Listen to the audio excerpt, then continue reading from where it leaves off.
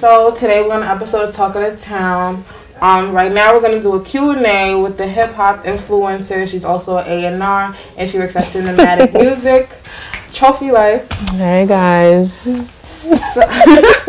So on Instagram we had people submit questions and we also had questions of our own that we had to ask you. Okay. So we're gonna start. Nothing too crazy, right? No. Alright, good. So I think we should start with. I'm gonna start with the questions that we had.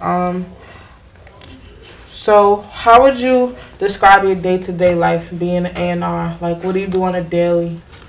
That's a tough question. I feel like no 2 days are the same. Like, I could be in New York today and be in Wisconsin tomorrow if I need to find an artist or some shit like that. Mm-hmm. So, it varies. Sometimes I'm in the studio.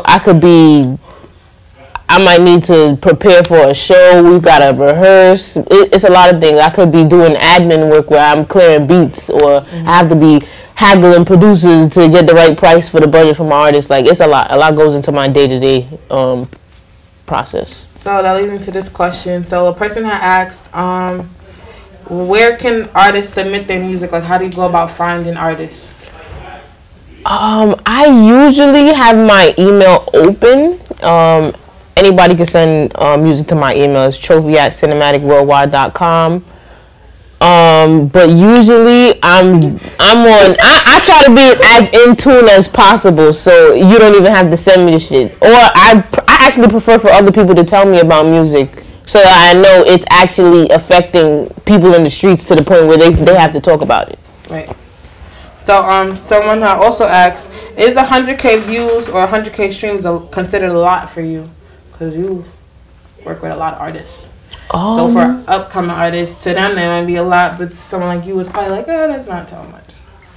I feel like that's a real hard question to answer though, because like, I'm not gonna lie, I've seen artists at like maybe 7,000 views where I said I knew, I knew it was gonna be something, and then I checked back in a month and the shit is at 300,000. So would you consider investing in an artist, or would that be an artist you're looking at, or they have to market themselves too? How do you go about picking your artists? Not too much pressure. Nah, listen. If I feel really good about it, it doesn't matter. Like, it doesn't matter the views. I'm gonna try to build with you, and I'm gonna try to motivate you to the point where you have leverage, and you can come in with 300,000 views or 1 million, and you know what I'm saying? Like, work your way up, and then we do something. That's when we take it to the next level. Okay. So in the industry, what do you think are artists' biggest downfall? There's a couple. But the biggest one, like something that like is the main one that you see happens all the time, I would say. I feel like everyone has different ones, but shit, maybe just thinking that they got it. Like, you gotta be out here. So being comfortable. Yeah, don't get comfortable at all. Like, you have to hit the ground running. And I feel like New York artists specifically, like, they get that little window of opportunity, and they don't know that it closes really fast. Like, there's a lot of pressure on New York artists right now. Mm-hmm. It's been like, that's why it's now opening up, because people know now, like, if you get that opportunity, you got to hit the ground running. Like, don't slack at all. That's right. That's true. So are you currently managing artists, or you're just right now I have 2 artists. I've been managing Rosswish and Jeezy Mula for a long time. Okay, so speaking of Jeezy Mula, it was the people were saying that he's supposed to come home this year. How do you feel about his music and his situation at this point? See, like, I know what the music sounds like, and it sounds pretty amazing to me, so I can't wait till you guys get to hear it. Pico is coming. I'm not gonna lie, we got some shit, and I'm very confident that everybody is gonna fuck with it. So I'm eager for him to come home. So how you feel about him, like, keep coming in and out? Like, I feel like he gets bigger every time he comes out. No lie, but he does. We don't want you to go in there. It's a gift and a curse. This jail shit, like, me specifically, I ain't gonna lie. I think every artist I've signed has had like a run-in with the law, and I don't shy away from that. I don't try to run away from it. Like, it's a part of life. Like, Yeah, I think all artists kind of have that one. Yeah, and I'm a firm believer that, you know, the best artists are the most difficult ones. So it's gonna be a process.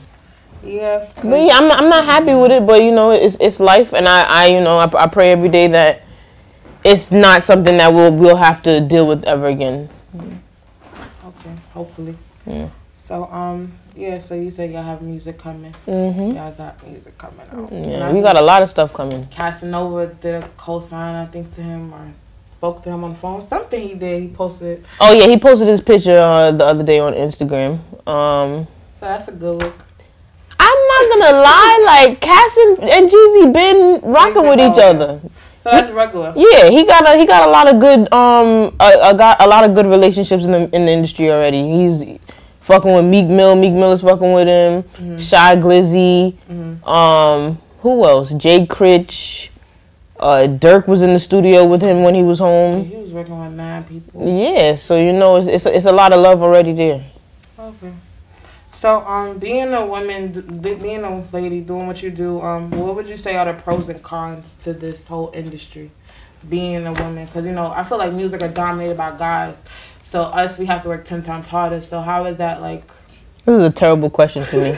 Why is that? You feel regular? It's all natural. I ain't gonna lie, like I grew up thinking I was a boy, so like those questions is kind of.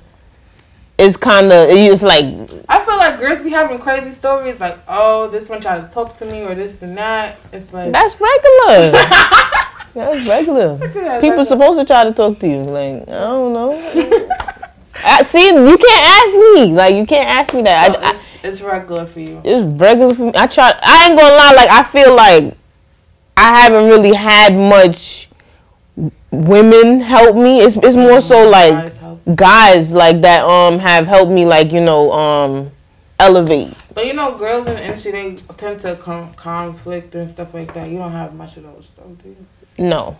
Yeah, it's kind of like regular. No. Alright, so yeah. What is the hardest part of your job? The hardest part of my job. I guess the responsibility of knowing that someone's career is in my hands. But at the same time, it's motivation to, you know every day I wake up I have to get shit done. Like right. So it's motivation every day. And so Brooklyn artists are like have serious beef right now. How you feel about all that stuff? Serious beef? Yeah, I feel like there's a lot of love out here right now. But you know, all this, I don't know how to explain this. You know what I mean, though. Like, you know how everybody's like wooing and showing this person up with this person, like Tutu and them got the situation. I don't know. Yeah. Like, it's just like, they have beef, but they all making music, but people trying to say they don't want to work together because of other situations in the past. Do you feel like that will affect them now? Or do you feel like all that will come to an end one day? I feel like eventually they'll learn how to coexist. Mm-hmm. I feel like people are seeing now that there's bigger things like this. Yeah. Than all that shit. Yeah. Exactly. So, last question. What's your ultimate music industry dream? Like, what are you trying to do with this whole thing right now? I mean, I can't see 15 years from now, but I feel like, you know, within the next 5, probably lesser than that. Less is a word, right? Less, yeah. Maybe less than that. I'll probably be somebody's head of A&R somewhere at a major label. Probably. I don't know. Would you ever start your own? Yeah, you know, when I get the, you know, the accolades under my belt, I feel like eventually I will have my own label. Okay. I feel like I have my own shit already. Heard you. But yeah, so that was the Q&A with Trophy Life. We're gonna do more segments with her. Make sure you like and subscribe to Talk of the Town Talk Show on Instagram and watch us on YouTube at Chloe Productions.